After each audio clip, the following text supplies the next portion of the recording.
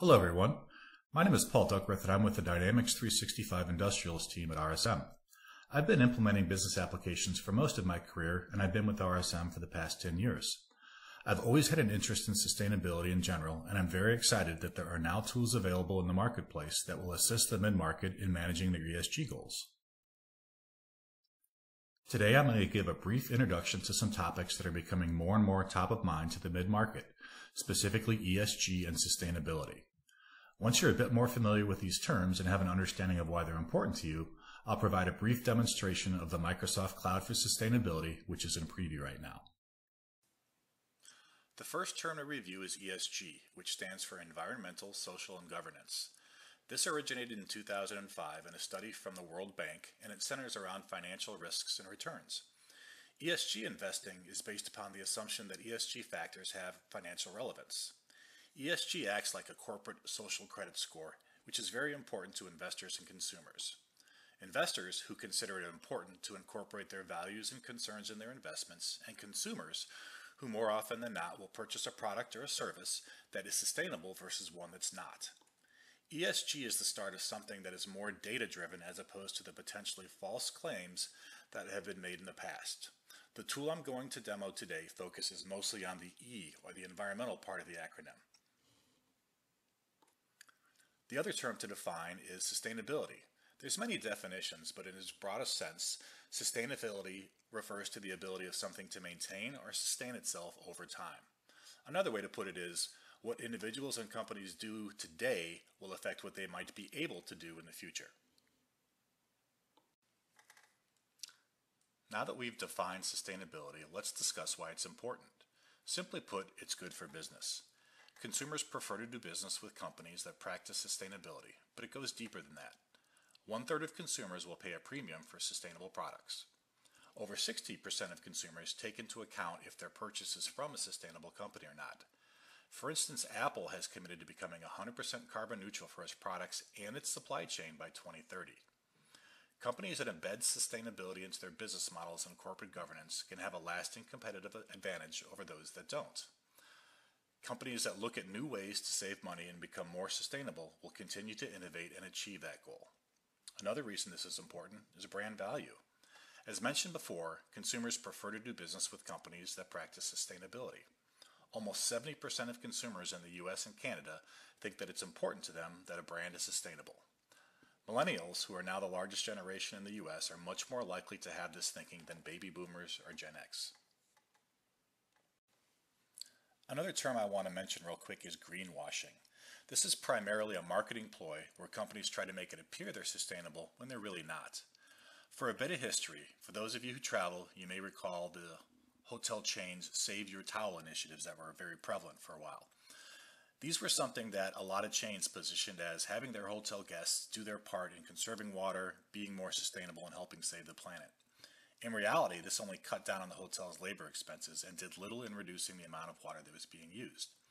British Petroleum actually marketed themselves as Beyond Petroleum for a while. Green Clorox bleach was actually a thing for a while as well. Why? Well, it made them seem more environmentally conscious than they actually were. Why am I mentioning this at all? Well, it works. People want to do business with companies that are sustainable.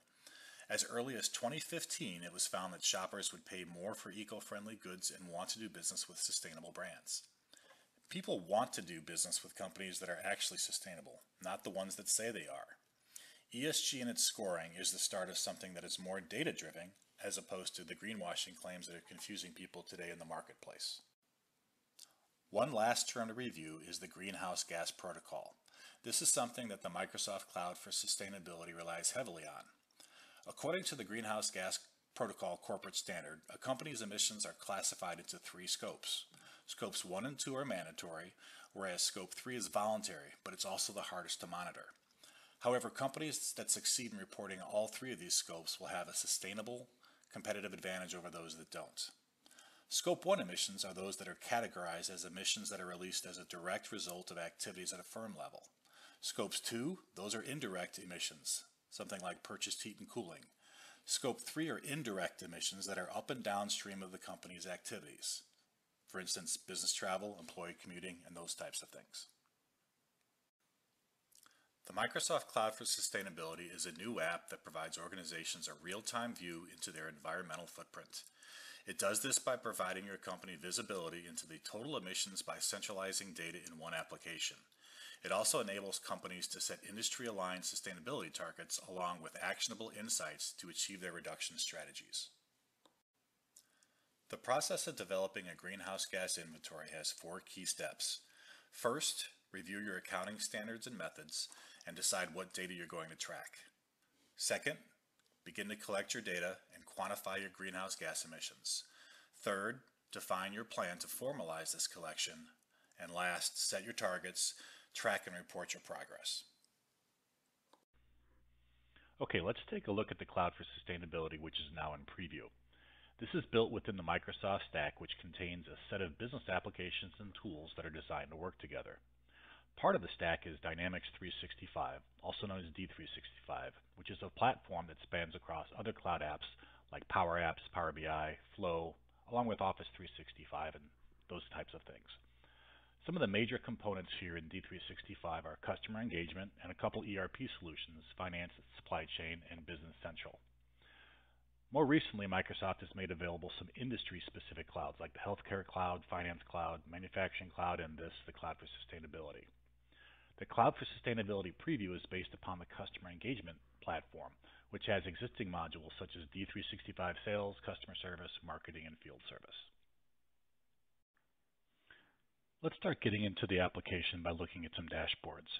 I like to start projects and demonstrations with dashboards because it's an area where you look at the end in mind, meaning that what are those data points, what are the trends, what are the visualizations, what are the outstanding activities that you'd like to see in one central location, preferably at a glance.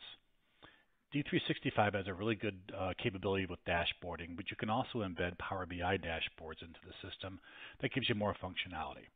The one we're looking at right here is a Power BI dashboard. You'll note up here we can do some filtering based upon reporting year, accounting method, and scope. So I'm not going to go into every tile here. You guys can see what it looks like and such, but there are going to be a couple things I'd like to point out. So if we look here, for instance, everything in this dashboard is based upon metric tons of CO2 equivalent. So this is just, again, what the dashboard's built off of. This can be updated if needed. Let's scroll down a little bit and point out something that I really think is a nice little feature here in data exploration. You can actually take some data points here and just blow them out and get some really interesting tidbits of information here. So we can say I want to see my total emissions by scope. And then from the scope, we can expand a little bit further and say, let's drill down to, say, emission source. And then from there, again, go one step further and say I want to see it by country. So just a nice little way to look at your data to get some insights about trends and such. Something else that's really interesting in this version is this area down here. This is the beginnings of Microsoft AI embedded inside of D365 CE. So this doesn't have much data on it in the system as of yet, so these are fairly rudimentary, but the more data we put into it, the more trending that we'll be able to see in the system. So for instance here, an emission source, so if it's a capital goods, we note that the tendency is for our average of emissions to go up 131.2%. Scroll back up to the top and then we'll take a look at another dashboard, that's the analysis area. The analysis area is another Power BI dashboard. Again, I'm not going to go into every tile, but this one offers up some more information from a trending perspective. So if I scroll down here a little bit, you'll notice there's emissions by source and then by scope, and then we can also do emissions by facility as well as scope, and down here at the bottom, some more of that trending information that I'd mentioned. Let's go back up to the top here, and I'll just flip over to Scope 1, and this is actually another Power BI report here. Something I want to point out, and again, not going into every tile here, but all the data that we have, which we'll get into in a little bit, can be broken down into the actual gases that are available. So, how much CO2 is actually causing this? What's the PFCs and such like that? So another little bit of analysis that you can have that actually shows you where most of your emissions are coming from. Another area here down with some more insights and everything that are available. So again, a pretty interesting little dashboard from here. Now that we have a brief understanding of the potential outputs, the Power BI dashboards that help us visualize data, offer up analysis and trends, Let's spend some time on how the underlying data is gathered and calculated. To start, let's go over here to greenhouse gases. And at the greenhouse gas area, you'll note here that CO2 is a GWP of 1. GWP is global warming potential, and CO2 is the baseline. So for instance, you'll notice here that methane, CH4, is 25 times as potent as CO2. For those of you that are interested, there's actually a gas by the name of sulfur hexafluoride, which is 22,800 times as potent as CO2. Let's now talk about emission factors. We'll navigate over to emission factors. These are emission factor libraries. There's a demo one here we're not going to really spend any time with, and there's the EPA library. You can have as many libraries as you would like. Europe has a lot of libraries, for instance. We can make our own custom ones or add to what's there already. I'm going to open up the EPA library, and we're going to jump over to what are called emission factors. So a lot of times you're not going to know what your emissions are. So you're not going to know if you travel from point A to point B with a company truck that you've put out X amount of CO2 or something like that. In the same regards, if you purchase electricity from a US e-grid, you're not going to know what the actual emissions are from there. But what you will know is how many megawatts, for instance, you've purchased. So we're going to open up this one right here, CERC Midwest, and take a quick look at it.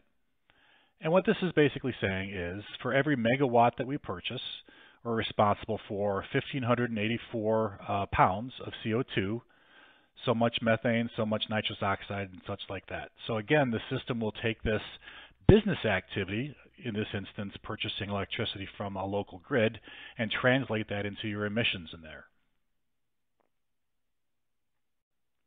Another piece of the puzzle are models. I'm going to jump over here to models, and we're going to take a look here at purchased electricity. This is where we actually have the calculation rules set up. So we can see here in our previous example with the emission factors, this is going to utilize the CERC Midwest emission factor that we had. The calculation here is just simply the quantity times the unit. This is the quantity times the kilowatt hour that we looked at before. You can have as many calculations as you would like, as many different emission factors as you would like, but again, this is the math part of it, the calculations that actually translates those business activities into actual emissions. After models, we want to take a quick look at how the data gets into the system to be processed so that we can generate the reports and visualize the data with Power BI. So let me go ahead and navigate over to connections here. The data can get into the system a couple different ways. We can manually create an emissions record or an activity record. We can import them via an Excel flat file, or we can create a connection. The connections here, and we'll go into this one in a minute, but I just want to show you creating a new connection just to give you the idea of all the things that we can do. We can have either activity data, reference data that we're not really going to go into in this demo, and pre-calculated emissions. Pre-calculated emissions would be those ones that we do know the specific gas content of our activities. Activity data is when we don't. So for instance, going back to what we had before, if we use purchased electricity on this one, we can connect via Excel, via CSV, OData, and such like that. So as long as we can connect to another system, we can physically make that connection, okay? I'm going to go ahead and cancel this here because this takes a little while to hook up and such, but I'll just show you from the one that I already have here that already has a connection. We can see the data available in the flat file on my OneDrive. So again, this is just column by column, pretty straightforward in this regards. But what we'll do is go to that next step and I can walk through it a little bit. For right now, it's just an exact name match. If it's got the source and the destination area, it maps. If it doesn't have an exact match, it doesn't map. I'm assuming in later iterations, we'll be able to map this field by field. Go to the next one here. We can schedule the data refresh, and then we can save it at that point and be ready to go. So once we have this data connection, as it says here, if we want to make this automatic, we can put this on certain dates to say I want to check every blank on here for new data. And we can also remove our previous data that was there because maybe it's an update versus something that's new. We want to make sure that we have that flexibility of doing the same there. I'm going to go ahead and save this and get back to the connection area. And as I mentioned, you can have as many data connections as you would like. The last piece of the puzzle are calculation profiles. So we're going to navigate over here to Profiles, and we're going to take a look at one that we've been dealing with from a data perspective. We're going to look at the purchased electricity default profile. This is what brings everything together, like I'd mentioned. We're going to go ahead and edit this one so we can take a look at it. And it has the emission source that we're going to process, and it also has the calculation model that we built that has all the calculations involved with it. We can have some filtering capability here too. Is it renewable? No. We want to make sure that the name is something. We want to maybe exclude a facility or an organizational unit, what have you. We can do all those things with this filtering capability here. I'm going to go ahead and hit Next so we can actually see a preview of the data. This takes a second to load. And the first record that I came across from purchased energy was this one here, and it says this is the consumption, and from this consumption, after it actually processes it, this is what's going to be the end result from the emissions perspective. I'm going to go ahead and hit Save, and then Done, and we have our calculation profile. And then to run it, so what you would do is after a certain period of time, normally a quarter or a month or something to that regards, you're going to have all your data collected, and you want to have that monthly run or the quarterly run that's going to bring everything together and publish so we can see it on our dashboards. So literally, you would highlight the area, which I already have done, and you hit the Run a Calculation. And there are several statuses that happen when you're running the calculations. It's executing at this point. And after about a minute, you'll notice that this calculation profile run is complete as it reads succeeded here. I hope you found this brief introduction to the Microsoft Cloud for Sustainability informative. This is a great new business app that will be available later this year, and it provides the functionality for the middle market to execute on their emissions tracking and reporting strategies. RSM will be offering up additional looks into the Sustainability Cloud once it opens up a bit more and is closer to release. Thanks for watching this video, and look for our upcoming deeper dives into the industry clouds that Microsoft is releasing to meet your mid-market needs.